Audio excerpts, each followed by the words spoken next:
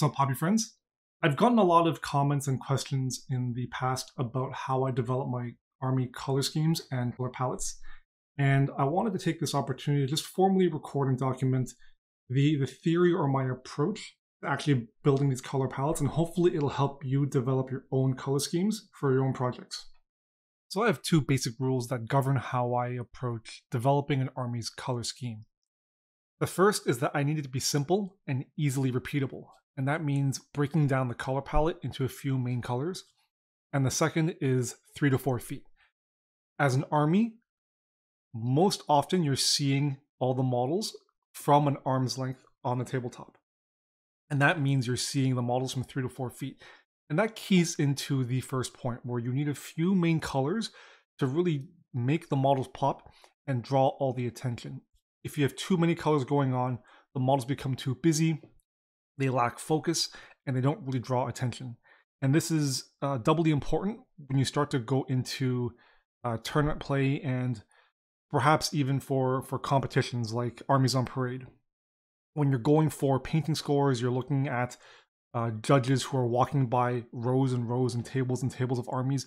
You need to have a way to make your army pop. And one of the easiest ways is having a very simple, very sharp color palette with a few colors that jump up and grab your attention. So really my approach is to think of it in terms of primary, secondary, and tertiary. Now this is the way I do it. You can go primary and secondary and have only 2 main colors for the army, or you can even have primary, secondary, tertiary, quaternary, which is a word I just learned for this video, and have 4 main colors. But I tend to stick with the 3. I feel that things in nature tend to work better in 3s. You get a nice sort of triangle of color when you actually use a color wheel and a color palette. And that's how I tend to approach building my color schemes. I can then supplement those 3 main colors with accent colors that don't quite dominate the color scheme, but can be used without overpowering the 3 main colors. So what do I mean by primary, secondary, and tertiary colors? Well, the way I think about it is that the primary color is the main dominant color that grabs your attention first, with the secondary color being the second dominant color that helps support the primary color. I'll also frequently introduce a third tertiary color that supports the first 2, and sometimes interchanging the secondary and tertiary colors to both create some variety and changing up the way I can use a color palette without introducing new colors. So oftentimes we find ourselves building a color palette from scratch. And this most often happens whenever we want to paint an army or a model in a certain color, or we have a certain color or colors that we want to use. And we're not really using any sort of existing reference or color scheme. And what we're doing is essentially starting from the ground up. And I highly recommend using a color wheel or a tool like Paletton to do this. This is a free website, and it allows you to build a color palette based on a lot of deep options. And you can really play around with all the different values to establish things like your highlight and shade tones for each of your colors. You can pick your color scheme depending on monochromatic, having a complementary color scheme, triadic, quadratic, or even some sort of adjacent color scheme. There's a lot of room to play around with and to, I want to call it maneuver within this website that gives you a very, very solid starting point in terms of building your color palette. So for example, if we're going to be building a simple 2-tone color palette, Paletton gives us the option to pick a main color. It'll automatically provide the opposite color. We can play around with the exact saturation of our different hues. And you can see that it provides us with our highlight and shade values. And this is also really useful once you've picked your colors and you've determined how saturated or desaturated you want the palette to be, to then start to color match your paints. Paletton is a really, really great tool that lets you very easily pick and choose your colors and develop that deep color palette. Alternatively, what I often like to do is to build a palette from reference images and mood boards. My inspiration often comes from viewing other models or other artwork, and that helps me to establish a look or a mood or even give me a jumping point to have a color or set of colors to work with. And very often what I'll do is I'll build a mood board or reference board in Pinterest and then start to take those colors and those values and plug them into Paletton to build a more robust color palette and swatch set. So my Nighthaunt was a really good example of this because before I even started collecting the army, I had in my mind a vision of some sort of Mayan or Incan, very tribal theme to the army, at least in the beginning. It didn't ultimately pan out just because my skill in terms of approaching a lot of the conversions I wanted to do and the sculpting just wasn't up to par. And then as I started to play games with the army, I hit a bit of a hiccup in the very, very beginning where the army just wasn't playing at the power level I expected it to, and I sort of lost interest in the project very early on. So I had a very good, strong color palette. I had the colors picked out, but my motivation to work on the army died, so I didn't end up doing a lot of the original themes I had wanted to incorporate. Things like these Incan headdresses, a lot of these tribal patterns, I didn't end up doing. But the way I approached building the color palette is something I continue to do for all of my projects, or a lot of my projects. As I was developing this mood board and gathering my references for a lot of the conversions and the freehand I wanted to do, I was also keeping in mind and considering colors I wanted to paint. A couple of the big pieces I really, really liked, this one right here has this nice blue and this sort of reddy orange combination, which we see pop up very often as well. A little bit more saturated, the same blue and orange. Really saturated blue and orange. And then even an accent color with this sort of off-white ivory yellow. And then here as well with some browns and this cream color. So this gave me a very strong starting point. Some sort of blue, some sort of orange, and then maybe a third accent color in a sort of ivory cream desaturated orange color. So I brought this into Paletton and I started playing around and I arrived at this. You can see that I have this sort of aqua blue, a little bit on the desaturated side as my primary or dominant color. My secondary is a sort of an terracotta earthy red-brown color, and a tertiary color, which was something like a caramel cappuccino, is the closest I can describe it, along with some swatches for how I want to bring up the highlights and the shadows. So this was my first pass, and what I ended up doing when I brought it over to start picking up the paints and develop a color concept or proof of concept in terms of actually painting a model, I ended up swapping my primary and secondary. So instead of the blue being the primary, it became my secondary, and this sort of terracotta red became my primary color. However, as I mentioned earlier, and something you can always keep in mind, is that once you have a color palette, you're not locked into keeping them as your primary, secondary, tertiary.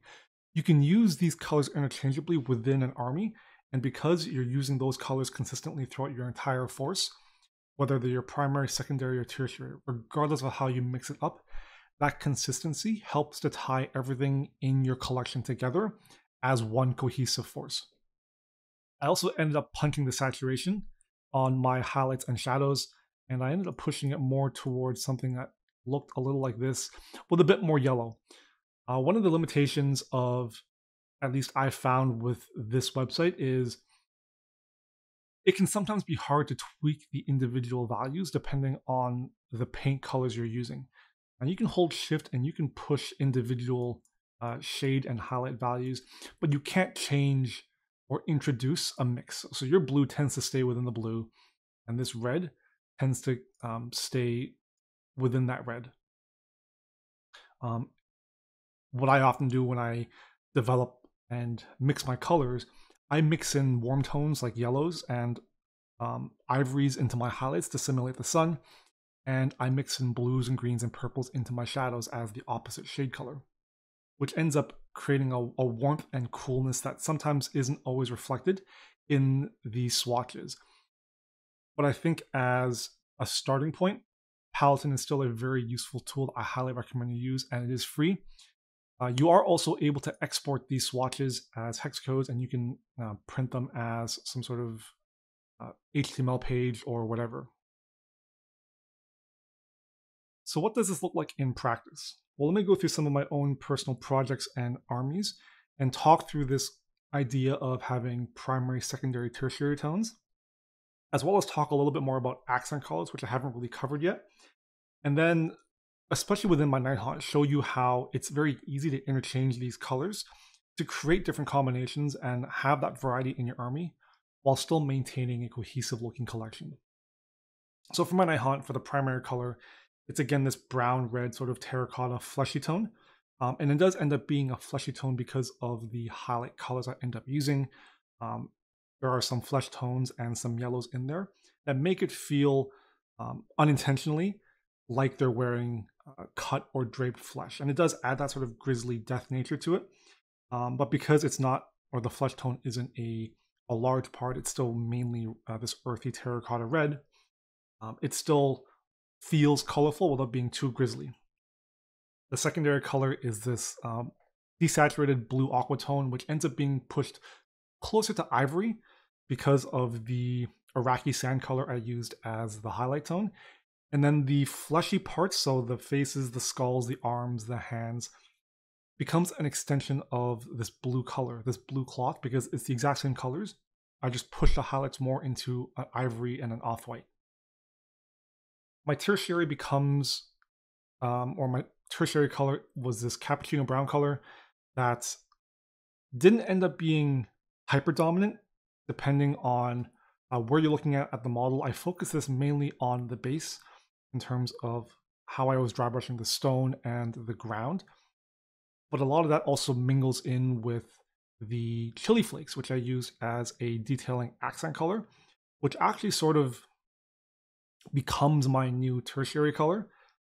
But the yellows and reds and oranges of the flakes do tie into both that initial tertiary cappuccino color as well as the terracotta color of the cloth, just a little more saturated. So inadvertently, it was an extension again of those colors from the color palette, just a little more saturated. And so it still ties in as part of that cohesive color palette. For my accent colors, I'm essentially using my golds, my silvers, any browns for wooden elements.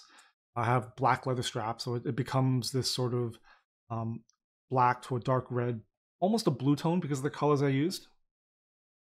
And when I say accent colors, these are basically little details and things that are scattered throughout a model, and you can paint them in whatever color you want, but they're not a dominant part of the model, and so they're not going to draw too much attention or be too distracting in having those colors that don't exist as part of your main color palette, but are still on the model. Now, something you do have to be careful is having too many accent colors. One of the problems I ran into when I was painting my Death Watch chaplain, for example, was having too many accents. And it ended up creating a very distracting look for the model overall, and it doesn't feel as cohesive as it could be, especially considering the 3 to 4 foot rule. No real one color on this Death Watch model stands out, and so I think it doesn't draw as much attention on the tabletop.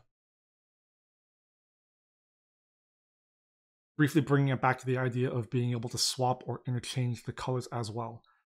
If you look at, for example, this Dreadblade Harrow, the main color becomes, or the blue becomes the main color, just because of the quantity on the model. The horse, the cloak on the actual model itself, the hooves, the skull and the flames on the horse are all painted this blue color.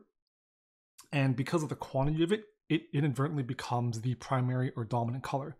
And the top cloak, painted in this red terracotta color, is now the secondary just because there's less of it. But you can see that despite this sort of swap in quantity in terms of the amount of the red and the blue, when you put it alongside other models in the army, it still feels cohesive because the colors are the same, even though the quantity of them has changed. Similarly, when you're looking at models like my Nagash, my Lady Olinder, and the Spirit Torment, the blues do feature a lot more depending on the angle. But what I also do now in these models is I'm blending the blue into the terracotta red or vice versa. And this transition, I introduce a bit more of a saturated purple and blue tone to help ease that transition. But again, because they are just slightly more saturated versions of my primary and secondary color, and because the color palette is the same as what's being used throughout the entire army, it doesn't stand out as being different. Even the non-metal armor of Nagash is just a more saturated version of the blue recipe. So it's the exact same blue base, only instead of pushing it too strongly into the Iraqi sand, for example, which does desaturate the blue, I used less of that, and I used more ivory and white to keep that more saturated blue tone until I get into the highlights. And just as a tangent before carrying on with examples from armies, you can also take this practice and extend it to painting one-offs like display figures, busts, and larger scale pieces that don't necessarily have to belong on the tabletop, but can be for competition pieces or just things that you have on the shelf for looking at and for display. This Radigundus I painted ended up actually being the exact same color palette as I used for my Nighthaunt. It's got that sort of aqua blue, that earthy terracotta red, the cappuccino caramel color, and then I introduced some extra colors in terms of the green. I used some browns and some non-metal colors like the blues and the yellows for the silver and gold. A lot more prominently, I play around with some different saturations and more nuancing in terms of colors to add more richness to the piece. But the basic idea of the color palette still holds. By only having a limited number of colors, you create a focus to the piece, and despite having all these things on the model, it doesn't feel as busy as it could be if you had 1,000 different colors. And I know that's exaggeration, but you can extend this sort of thinking into, or beyond army painting, into painting pieces really where you want to draw that attention and have that focus by limiting your color palette and then keeping your color range within those colors and play around with your values more and your saturations. I think you can create a much more interesting effect than constantly adding different tones of colors to try and grab that attention. So my color concept or mock-up for my Infinity Combined Force is also a really good example of interchangeability in terms of having colors swapped around between primary, secondary, and even tertiary. So very briefly on the color palette, the primary color is this rich saturated green. The secondary becomes this off-white, almost sickly pink green color, depending on the nuancing. And then the tertiary color is the blue, which is featured on the base. I do also mix in a bit of this sort of red fuchsia color with the foliage, and it becomes a split tertiary color where both of the two are equally balanced and at the same time aren't overpowering my primary and secondary colors. What I mean by that, for example, is when you're looking at this worm model, the first thing you're probably going to see is the green, immediately followed by the off-white, just because they're side by side and they're the most prominent parts of the model, just in terms of quantity of color. Then you're probably going to notice the blue, but equal parts that fuchsia color on the base, because they're in equal quantities on the model, and neither one overpowers the other. And then for accents, you have the standard blue grays and brown yellows for the non-metal silver and gold. Now, while the army itself didn't take off, I don't have as huge an interest in Infinity, and it just became difficult balancing playing so many games, and Infinity just wasn't a game I was super interested in. I have used this particular color combination quite often, and you actually see it a lot in my Marvel figures. So this combination of green, fuchsia, an off-white, and then blue.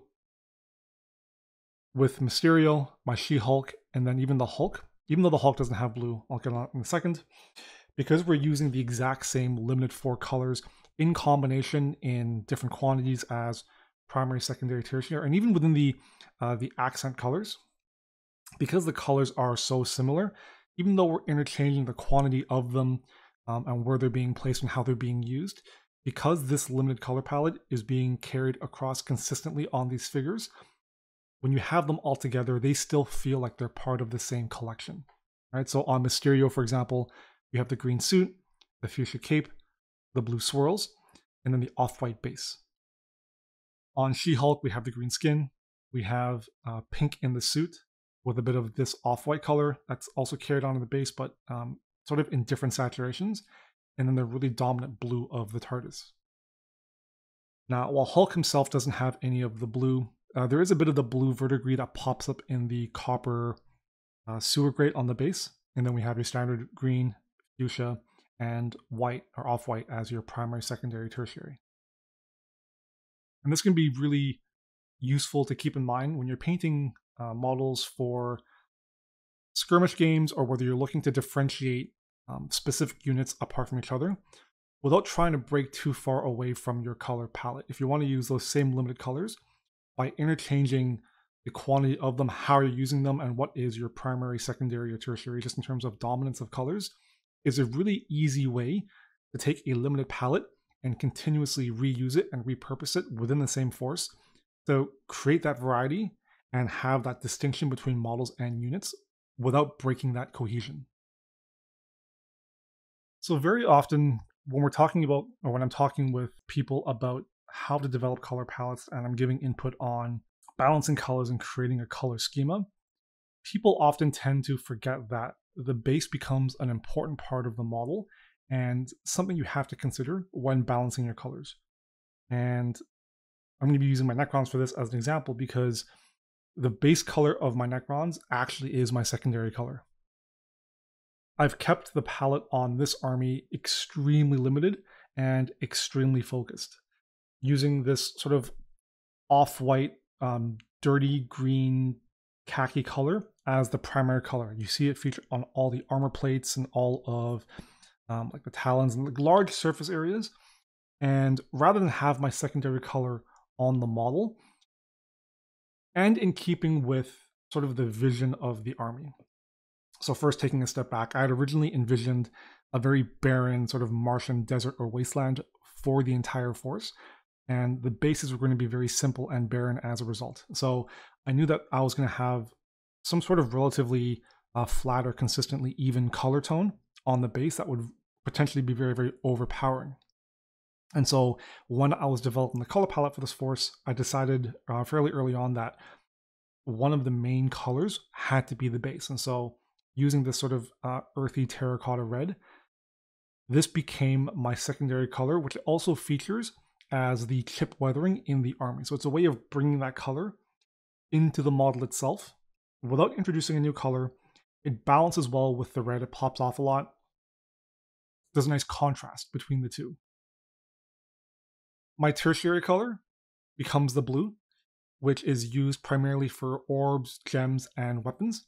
And while I take this to off-white, I don't use any of the same whites I use in the armor. So in the armor, it's mostly scale colors, Star Brown, Mojave White, White Sands, and then a bit of ivory for some of the edge highlighting. So they're very yellow-toned, off-white colors. For the blue, it's Nilhak Oxide and AK White or Vallejo White, depending on when I was painting it. I swapped color ranges within the past 6 months. But essentially, it's a pure white. This allows me to take the highlights to a very same or similar value, but the saturations are different enough that it makes the blades feel cleaner and almost otherworldly or alien-like, because they don't feel like they're being highlighted by the same source as everything else in the army. I've used very warm tones, as I always do, for all of my highlighting, and I deliberately made the choice to keep the highlight tones on my blue very neutral. And this was a way to sort of make the blue part of the models feel separate and alien compared to everything else in the palette. Now, while my black features very heavily on the model, I've actually used it as a way to create space and separate the elements. Because it is a neutral color, and it does lean a little bit on the warm side again because of the highlight colors I've used, it's not overly worked, and therefore it's not fighting for attention and creating any sort of imbalance. Although you could argue that it is a basically fourth supportive color on the palette, so making it a quaternary color, I consider it as more of a neutral framing color that doesn't fit into the primary, secondary, tertiary color. And it doesn't really pop out because it is black, and you don't see it as something that's fighting for your attention. I see it more as, and if you've ever looked at art, negative space. I'm using the black as a way of essentially blanking out areas of the model to create that separation between elements of white armor and the base, or some of the blue weapons, or maybe even the silver and gold metallic elements. And speaking of, for Necrons, you would think that silvers would be a pretty dominant color, and it might be depending on the quantity that you're painting. For a lot of my more elite infantry and models and vehicles, I use very little silver and gold, and so those become my accent colors. But if you look at some of my more basic infantry, things like my Immortals, my Lich Guard, and my Warriors, silver does feature more prominently, and it does potentially get pushed up from an accent color into maybe a tertiary color or a balancing secondary color, or maybe even pushing it into primary, and the white armor becomes a split tertiary with the blue just because of the quantity of it. But this really keys into the idea of reusing that limited palette in different quantities, and so these colors can interchange between being the dominant color that draws all your attention, or being a supportive color. The idea is that you're able to reuse these colors in your palette to create a cohesion within your force, regardless of how you're using those colors. As long as you stick to that limited palette, your army will still look very cohesive and balanced as a whole. Something I do want to talk about as well is the idea of introducing a unique color. And a good example for this is my Silent King. So the majority of my army is this off-white, earth red, blue, and black color combination with some silvers and golds scattered in. And I wanted to do something incredibly different and unique within the army, to have a color to differentiate one specific model nowhere else, to really mark out the fact that this model is one of a kind. So when I was painting my Silent King, I needed a color for doing the menhirs, the cloak, and the blackstone, and it didn't feel right doing anything in blue or black. It would have just been a weird imbalance, and it wouldn't have drawn the attention I wanted. I leaned back into the historical usage of purple as the color of royalty, and I just ended up tweaking it more towards a fuchsia tone. And if you haven't realized already, I'm in a bit of a fuchsia mood lately. And honestly, I made this tweak by eye. I basically brought a photo of my Necrons into Photoshop and then laid out a bunch of color swatches and just used a saturation layer to tweak the color until I found a hue that I was comfortable with and that I found tied in aesthetically to the existing palette. So I would argue, in the specific context of my Silent King as an individual solo model, this fuchsia color becomes a split tertiary alongside the blue. And it was my way of, in the context of my army, marking out the Silent King as a unique model. And I'm intentionally not going to use this color anywhere else in the army as a way of signifying the king's importance. So with all that being said, you don't always need to have one cohesive color scheme or palette that ties all your models together. Oftentimes you're leaning more on having a cohesive theme. So for example, the conversions and scratch builds in my Junkforce Overlords, that'll help tie an army together rather than just using and leaning on the colors. So in the case of this particular army, because of the amount of conversions and scratch builds within the force, I ended up using different colors across all of the different units as a way of differentiating them on the table and helping to tell them apart for ease of gameplay. So I wasn't able to maintain a very simple limited color palette across the entire army, but there are some tricks that I ended up using that you can also use that will help to suggest that these models all belong together as part of the same collection. So first and foremost, basing is really, really important. And I've deliberately kept this army, the basing, as simple as possible to have a bright eye-catching color that carries across all the models. In a sense, this color sort of acts as a quote-unquote primary or secondary color because it is so bold and so dominant. I also use the same colors for the accents. So things like the metallics, I use the same colors for the silvers and the golds. My graffiti tends to be the same ivory off-white color. And I use the same colors in terms of the yellows and umbers for my rust and weathering. I also introduce the same colors when I'm creating my highlight and shadow mixes. So for example, I use Tenaire Yellow and Ivory a lot when I'm mixing my highlights, and I use a lot of Hex Lichen when I'm creating my shadows. I also have a consistent use of weathering powders and oil pin washes to create very similar nuanced colors across the entire army. But then within each unit, you can see that I still adhere to the idea of having a strong primary and secondary color. I do avoid having a strong tertiary color because my army is already going to be very colorful. Each unit and vehicle will have its own unique primary, and I felt that having a tertiary within each unit would end up being too much, really hard to balance. What I did end up doing within each unit was splitting the primary and creating a balancing color that was essentially a very bright, very desaturated version of the primary. So for example, in this green unit, my main color is this green tone, and I balance it by creating an almost tertiary color, but it's the same green. I just brighten it up a lot and then desaturate it to almost, I wouldn't say it's no color, but it's not very strong and vibrant. But because the color range is still the same as the primary, it doesn't really deviate too far to become its own unique color, but it still allows you to create a separation of details and have two distinct parts that look different, but then feel the same. And then I consider the basing as the secondary color, this sort of desert yellow. And so I have to balance out all my colors around these two, the main color of the model, the primary, and then the secondary of the base. That's it for this video.